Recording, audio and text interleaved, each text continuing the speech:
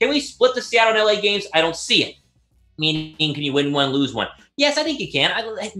The Rams are 3-1, but the Rams have not beaten a lot of good teams. I know the 49ers just lost to the Eagles, but the Eagles got obliterated by the Rams. And so the Rams have beaten some pretty bad football teams overall.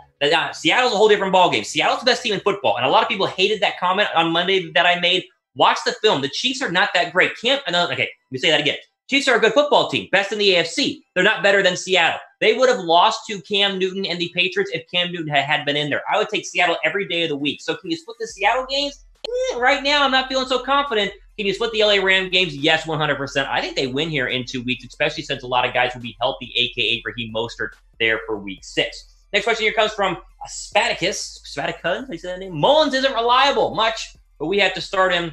And if he isn't going to do anything well in the drives, then defenses need to make plays. So here's the deal. First off, we just talked about it. It looks like Mullens won't start because Garoppolo is going to start. And if Garoppolo can't start, then it looks like Kyle Shanahan will name the starter closer to game time. So whether it's Beathard or Mullens, we'll have to go ahead and wait and see. I think right now, though, if you had to pick between a backup quarterback, they would probably start Beathard just because they like what he saw late in that Eagle game. I still think Mullens is a better quarterback. Just had a rough night on Sunday Night Football. He was good against the Jets and Giants, but it's a rough night against a pretty good Eagles defense. He's not reliable. That's why he's a backup quarterback. But I think right now, Garoppolo's training to play, and he should be the starter on Sunday if he is 100% healthy. And it looks like he's going to be pretty darn close to that. I'll leave the question up to you guys, though.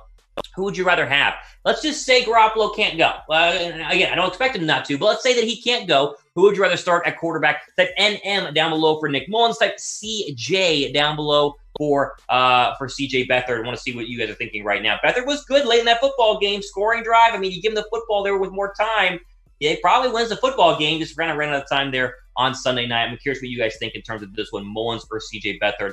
Does it matter, though, because Garoppolo's coming back. He's going to play on Sunday, and he's hopefully going to light it up against the LA Rams. Another question coming up here, hashtag 49ers. Here comes David, who says, say if Ford comes back healthy, should we trade him for a mid or late third or fourth round pick next season? Should we move McGlinchey to right guard and Brunskill to right tackle? A lot of questions here. First off, as you know, IR is where we currently land with Dee Ford. He's on the short-term injury reserve. He's out for the next 2 weeks, technically, with low back pain is what they're saying right now. Whether that's like, your grandma hunched over with low back pain or like swelling in the lower back. Not exactly sure what's going on with him, but it's enough to land him on IR. So he's going to be done again for the next couple of weeks.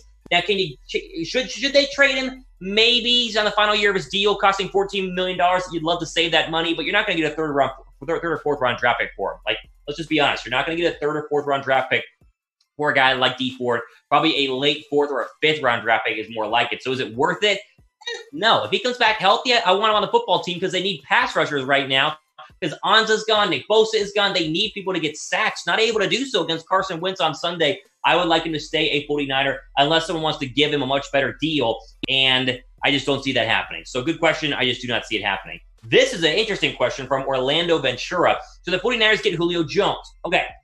Disclaimer, I live in Atlanta, Georgia. I know a lot of you guys who follow the show know that. I live in Atlanta, Georgia. I cover the Falcons here for one of the local radio stations. I'm very plugged in with the Atlanta Falcons, training camp, all that sort of thing. I'll tell you this, from an insider who knows stuff, there is zero buzz about trading Julio Jones. There is no buzz about trading for Julio Jones. With that being said, the Falcons are 0-4. The Falcons were to drop the Sunday matchup against Carolina and then lose 2 weeks from now. If they get like an 0-6, 0-7 scenario, they might blow everything up, and then Julio Jones could be fair game. The question and problem is going to be, can you afford Julio Jones, who's the highest paid wide receiver in the National Football League, and would you want to give up a first or second round draft pick? I don't see it happening. Would you love Julio in a Niner uniform? Yes. Is it going to happen? Boy, like a 1-2% chance. The Falcons need to lose more for that to happen. I think they win on Sunday against Carolina and get their season kind of back on schedule there, sitting at 1-4. Dopey One Bailey. Should we try and make a trade for J.J. Watt? Is Houston going to trade J.J. Watt? No. I saw a recent article from Pro Football Focus today mentioning that Watt and Watson are going to be the two players they build the new Texans around after firing Bill O'Brien due to his 0-4 start. So it looks like he's not going to be available. He's a little old too, right? I remember J.J. Watt has had a lot of injury issues, especially lower body issues there in Houston. He's a great football player, an even better human being. I love him on the 49ers, but he's too old. I'd rather draft somebody instead of spending that much money and a draft pick.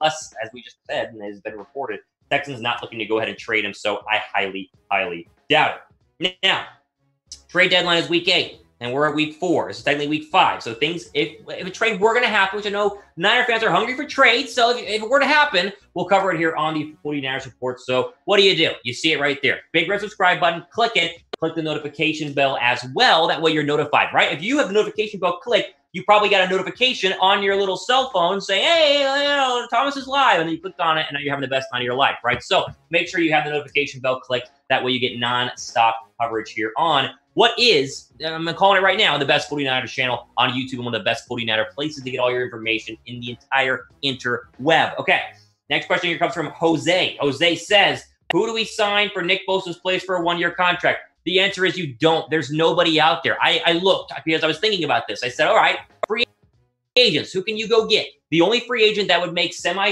maybe a little bit of sense is a Clay Matthews, but Clay Matthews is ancient. And the reason he's not signed right now is probably an indication that not a lot of teams want him because there are teams that could use pass rushers. So Matthews is it. I don't see a lot of other names. They're going to roll with what they have and essentially hope that Dee Ford comes back healthy and ready to go and hopes that Julio Jones, former first-round draft pick, practice squatter, comes out and is able to continue to assume the role of Nick Bosa, even though, of course, Bosa is way, way better. Next question here comes from Addy Smarts. Tank for Trevor. Goodness gracious. Oh, man. I asked at the beginning of good questions. This is a terrible question. The Niners are 2-2, and the only reason they're 2-2 is because they've had injuries. You really want the Niners 4 games in to tank for a quarterback, and then let's think about this. They tank for a quarterback. They draft Trevor. Let's just say he got to be the first overall pick, by the way, and there are a lot of 0-4 teams right now. Let's just say it happens. Now you have Jimmy Garoppolo, who you just paid a ton of money to, and you got to trade him for what, a 5th or a 6th or a 4th? Who's going to give you a 3rd-round draft pick for Jimmy G? Nobody, because that's not how it works. No. Addy Smarts is Addy dumb. That does not make any sense. They're not going to do tanking for Trevor. I'm sorry.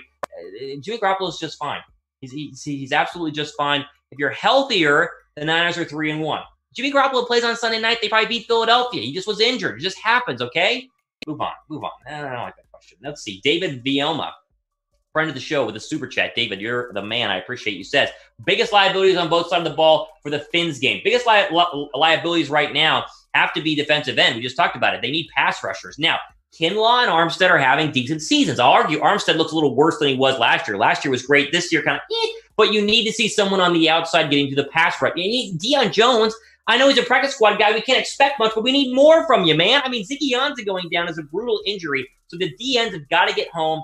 They cannot let Ryan Fitzpatrick have time to sit back and carve up the defensive ends. And then the biggest liabilities right now on the opposite side of the football, if Garoppolo doesn't play, it's quarterback. If he does play, it's running back. They miss Raheem Mostert. They miss Tevin Coleman. I'm a massive Jerick McKinnon fan. You know this. Jeff Wilson Jr., Michael Hasty, right? Woo, very exciting.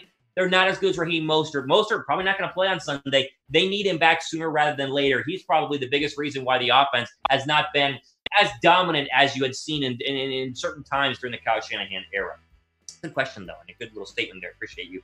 Who needs to step up? Who is it? Who needs to step up against the Dolphins? I have my answer. I want to know what it is from you guys. If Mostert can't play, and the odds are Mostert's not going to play, because everything I've heard is that he's probably not going to be good to go dealing with that knee injury. Limited in practice, but odds are not going to go. You need Jerick McKinnon to have a big day. I mean, McKinnon's been great catching the football. We need a big running day. No more 10 for 50. We need 15 for 95 yards rushing and then 3 catches for 35 yards. You need more yards, all right? I say Jerick McKinnon on offense. Let me know what you guys think down below in the comment section. Seeing a lot of comments right now popping up on my phone as I am also in the comment section. Fun fact, I'm just kind of hanging out there. I'm not typing anything, but I'm reading your guys' comments right now. Got 2 screens rolling right here, so I want to hear and see what you guys are thinking in terms of who needs to step up against the Dolphins on Sunday, which again should be an easy win. But at the same time, as we've seen so far, not a lot of easy wins for the 49ers so far this season. Let's see. Someone says Ayuk. Ayuk, yeah, I mean, Ayuk makes sense. Trenches, McKinnon, yeah, see, McKinnon keeps popping up. All right, before we keep going, eventually there will be fans at Levi Stadium. I think sooner rather than later. I think probably by the next home game, maybe the Rams game, hopefully, although they're in California, which has been very strict so far. Maybe not the next couple of games, but eventually Some of you will get to go to a game. So pick up a 49er official face mask right now. TreadSports.com/49mask. Link down below in the description box. We're up to 30% off right now. There's the 2-pack. This is my favorite, the 3-pack. The one right there in the middle to me looks absolutely fantastic. You got multiple kids, maybe multiple girlfriends. How about a 4-pack right here to share with everybody? Fun for the whole family. You go ahead and look good. Rep your mask. Stay safe. And rep the 49ers again. TreadSports.com/49mask down below in the description box. Now, before we keep going, follow me on Twitter at Real Thomas Mott. You guys see me right down here? This is where I talk a lot of 49er stuff, so follow me at Real Thomas Mott. You see that? Click that right there. Let's see. Vamasi says, playoff still possibility? Yes, 100%. It's an expanded playoff year. If they don't win the division, which right now not looking very good because Seattle looks absolutely fantastic. I keep saying that. The Seahawks are very good, even though you don't want to admit it, but they still are pretty good. We have to be honest with ourselves. Seattle, Russell Wilson, probably an MVP. You can get a wild card spot. A lot of wild card spots are out there for the picking. All you got to do is get in the big dance. Anything can happen. We've seen that year in and year out to be with 6 seeds, 5th seeds, 4th seeds. They can make runs here. I think they're definitely still a playoff team. We're 4 weeks in. If they lose to the Dolphins, maybe we'll have this conversation, but I don't think they will. They'll be 3-2 moving on to the Ram game. Anything can happen. Don't abandon the Niners just yet. Eric says, should the Niners release Trent Taylor and Pettis? Okay, every offseason I make predictions. I talk about which player is going to end up being good, who's trending up, my breakout stars. These were both breakout stars, especially Trent Taylor, who told us week in and week out how great he's going to be. The next Wes Welker, they said. Trent, does he have a catch? Just give me a stat. Did Trent Taylor has even caught a football yet? I'm seeing him out there. He's running routes. They're not throwing him the football. He's not getting open. Taylor's been an absolute bust so far this year. And I don't even know if Pettis has a catch either. I saw him field punts the other day on Sunday night. Bad. They've been awful. They won't release him yet because you need wide receivers because obviously people are injured. But, man, these are not long-term answers at wide receiver. They've been absolutely disappointing. I can't believe how bad Trent Taylor has been. He's been horrible. He's been absolutely horrible. I'm going to get all riled up here about Trent Taylor. Yeah, good question.